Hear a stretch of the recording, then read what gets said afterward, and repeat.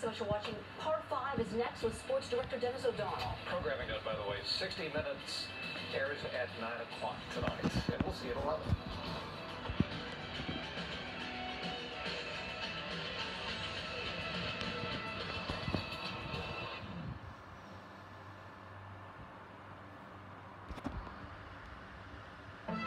From KPIX-5 Sports, this is Part 5, sponsored by Toyota.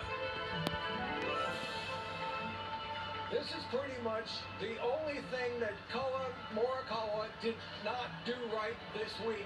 The Wanamaker Trophy incident after he won the PGA Championship.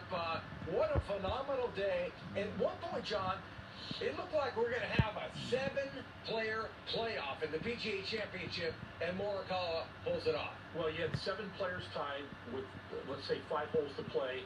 And the way the week has gone with long putts and chip-ins and bunkers, shots sank, you knew something big was going to happen, but we didn't know both of those big things were going to be coming from him with the chip-in at number 14 and the great drive and the putt at 16 for eagle.